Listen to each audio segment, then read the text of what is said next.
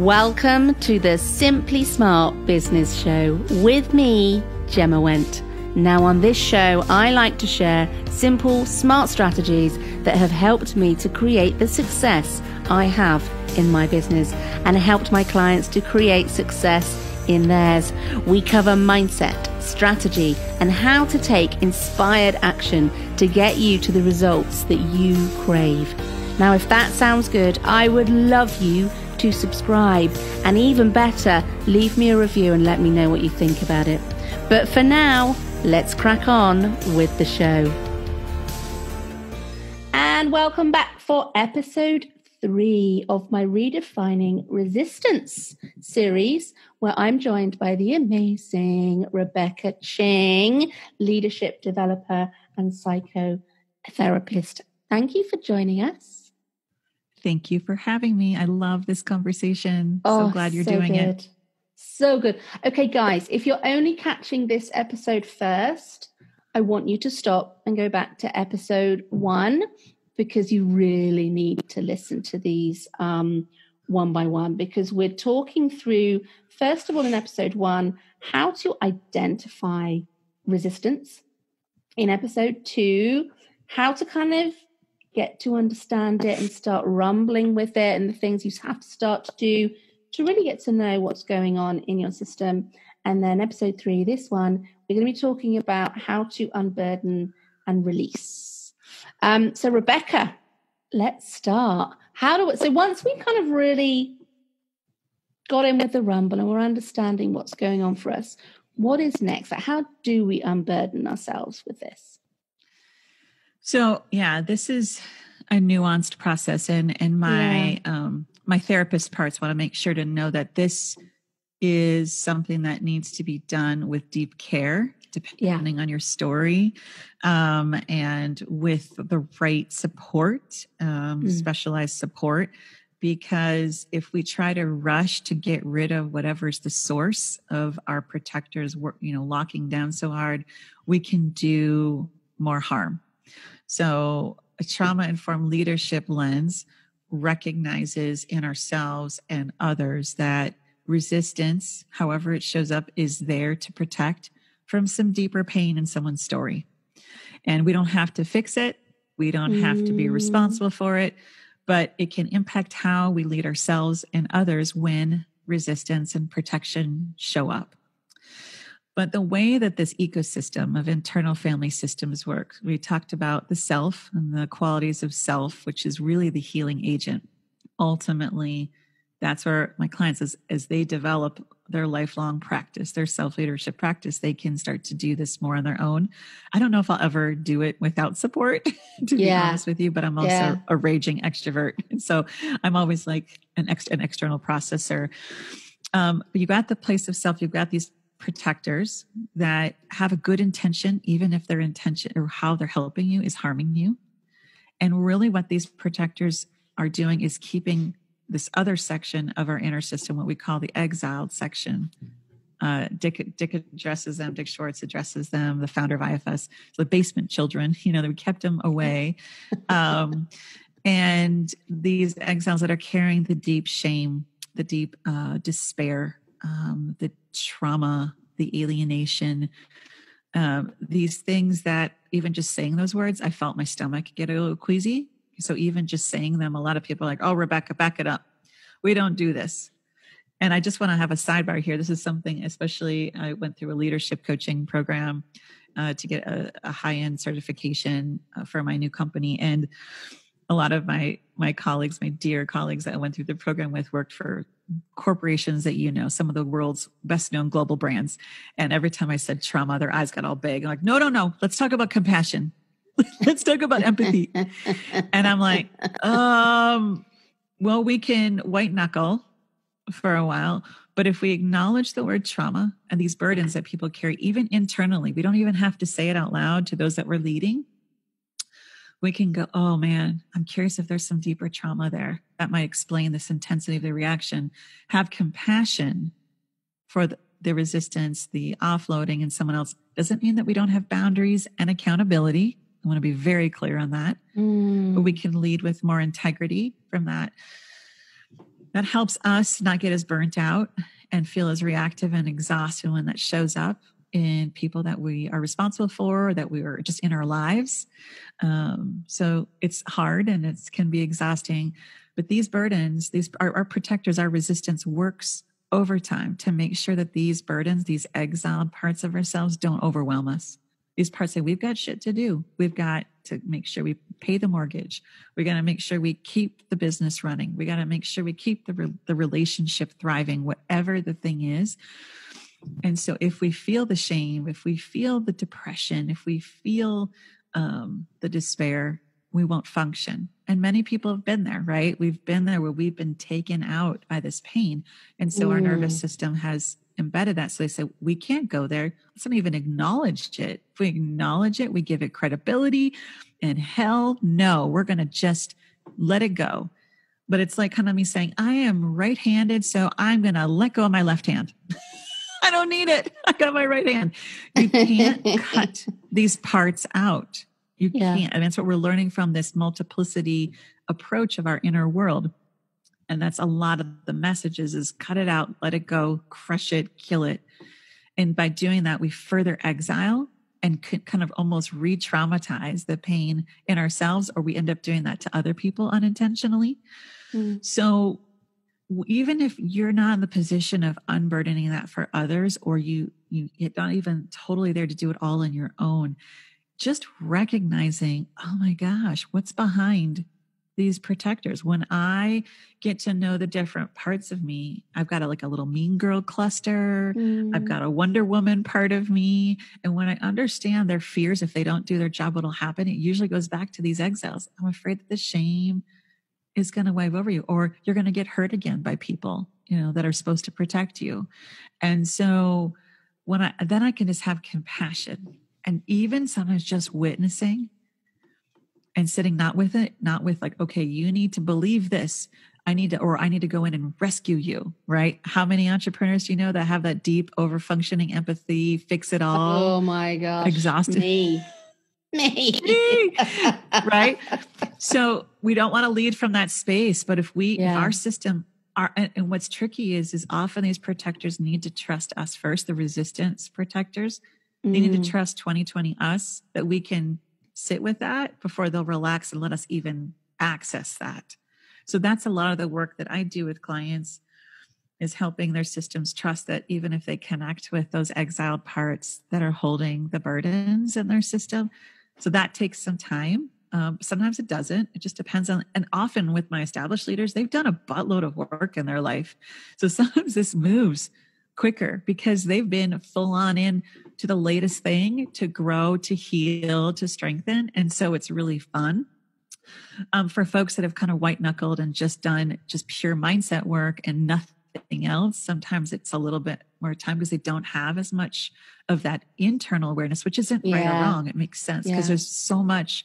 I mean, mindset has a purpose. Positive psychology has a purpose, until it doesn't help. And it can unintentionally do harm if you're further exiling those burdens in your system. So it's kind of the physics of the way your system works.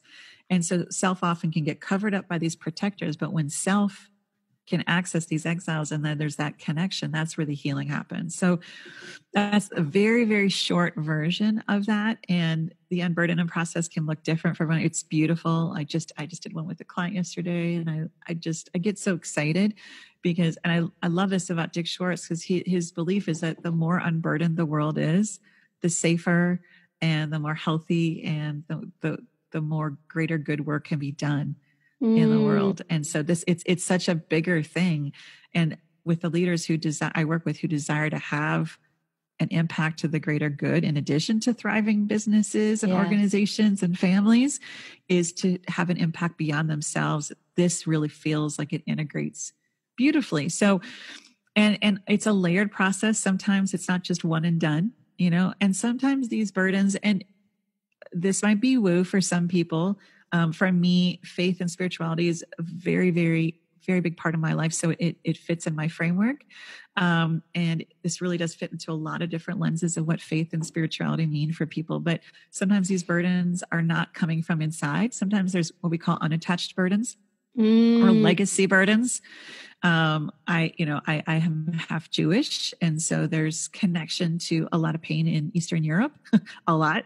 My birth father fought in Vietnam, and there's some things that I had discovered that he had with him that glommed onto me.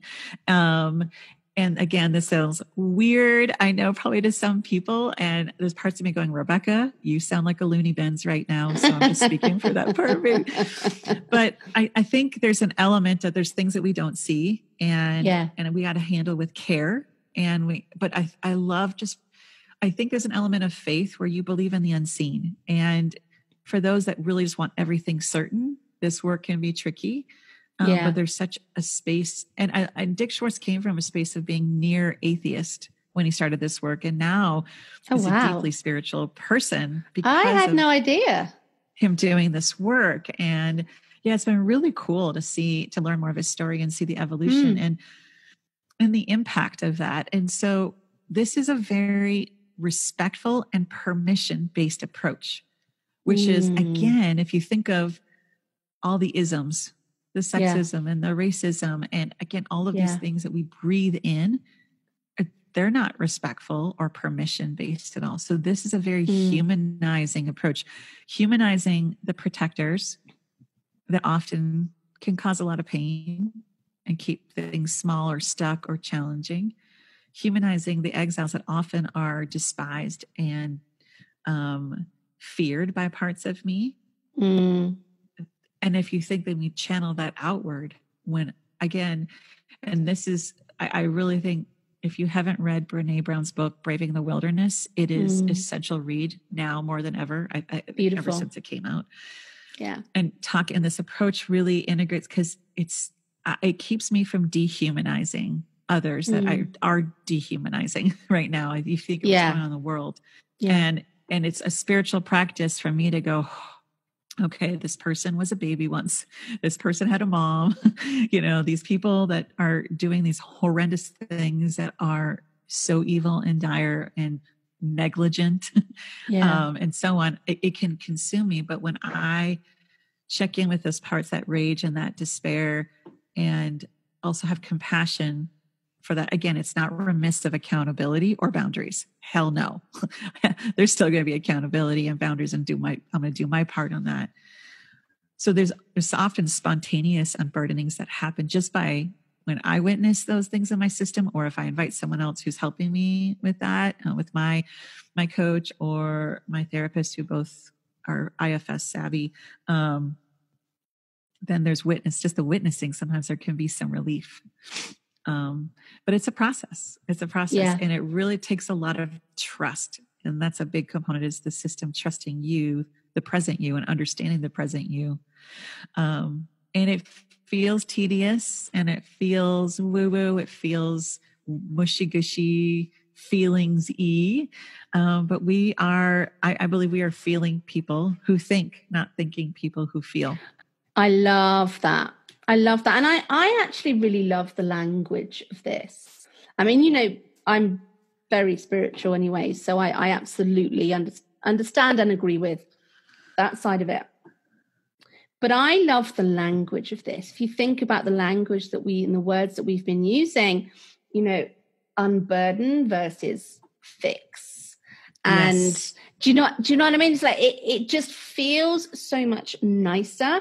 And the sheer fact that we can start to use this resistance as a positive thing to help us heal and grow.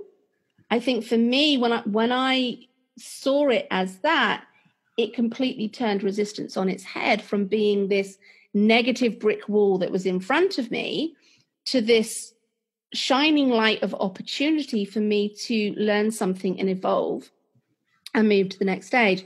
And I think this kind of really getting comfortable with it, really understanding with it, really getting used to the rumble and understanding what's going on in your system, and then thinking about how you can unburden and how you can release some of that stuff while not being hell-bent on, right, I'm going to fix this and then in 2 days I shall be fine. Getting away from that kind of thinking and just taking it as it comes up, I think makes us more humans. Like we really feel into it, right? Yeah. Yeah. And again, it's healing and growth, but I also want to speak to the business owners and the entrepreneurs that you lead and serve. It also impacts profit. Oh my God, so much. The vision of a business, because we have the capacity then to tolerate the growth. And I think this is where I really see, Brené's concept of vulnerability is if we can tolerate vulnerability, right? More, that means more unburdening, more befriending our system, more self-leadership, then our parts, when they're like, oh no, you're going to die if you get rejected, or, oh no, you're going to lose everything. And you're like, no, actually we're not. But no matter what happens, I'm with you. Yeah. And I've got this and I've got you. And they go, oh, okay. That not from a bully, like just zip it and move over. I got this, but just from a place of compassion and confidence and calm.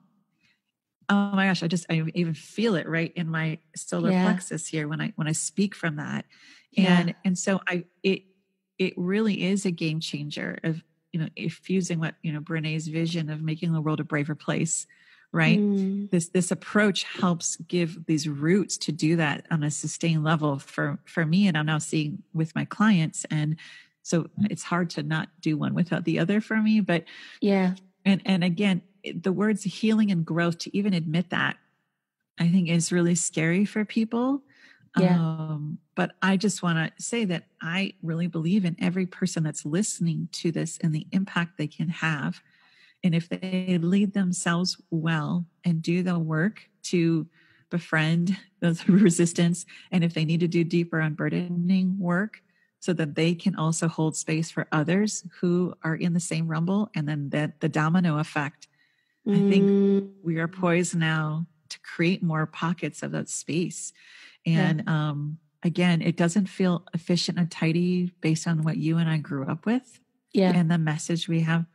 But if we have a critical mass doing this, which we're starting to see, which is so, because of the thought leaders like Brené and Dick, oh my gosh, it is so exciting to me. And I'm here for that. And again, this is a trauma-informed approach. We're not going to re-traumatize as we grow our businesses and build our businesses and start movements. We're actually going to do it in a way that cultivates healing and, as you said, and growth. Yeah, absolutely. And I'm really excited about the potential for this. I think we've seen really clearly that there is an absolute need for more female and empathic led leadership across our world in every area. We're not just talking about the business world, but in every single area. And I think for all of us that want that, it all starts with us. And most people think, well, I can't affect who is heading up the global economy. But actually, there is that ripple effect that we can all have. And if we're all doing this work and we all step into self-leadership and we're all doing this inner work to be people that are kind of coming from the right place and are leading from the right place. And then that has a ripple effect on every single person that we work with. It doesn't matter how many people you work with, from 5 to 5,000, you're having that ripple effect with those people. And then they go on and have that ripple effect. And that's why it all starts with us, because it all starts to ripple across the world. And that's, when I shared with you that I had to step back at the beginning of the pandemic and do my own rumbling because my system was just overloaded with fear. When I stepped back in and into much more of a leadership role than I ever was before, that's where I came from. It's like I heard it loud and clear. It's our time to change and to make a difference. And it all starts with us. It all starts with us. So, Gemma, would you say, though, that week where you kind of in the hard stop and then you did a big week-long U-turn, right? that was, and the feedback you got from your system was the culmination of a lot of work you've done in your lifetime. Yes. It's just another, and it was another phase of it, right? Yeah, it was. Yeah. And I think that's important to note, that it's a scaffolding of all of your work, and that what, this phrase, what got you here today won't get you where you're going. Well, I kind of believe that. And that's why I feel like, oh my gosh, these mindset tools and how we look at resistance served a purpose until it doesn't. And you just spending that U-turn time and rumbling with the system and the differing beliefs and we often talk about polarization. Different parts are like, shut down the business and go to a commune, to start a whole new company and reach the masses. And you're like, oh, and really, instead of feeling led by them, get curious about, there's gold in the doubt. There's gold in the judgments. There's gold even in the shame, because these are the trailheads, the path to go on, instead of, but there's going to be parts that say, you can't handle it. Shut that shit down, move away. This isn't efficient. We're not here for that crap. That's not trauma-informed leadership. It's protected leadership. And I have an immense respect for it. But for those that are curious and feeling like their system is ready to kind of do more, I really encourage you, go to the ifsinstitute.com website, read a little bit more about that. And Dick Schwartz has 2 books that I recommend to everybody. The first one is The Introduction to Internal Family Systems. It has some trees on it. It's a cute little book, and it's a beautiful, easy read.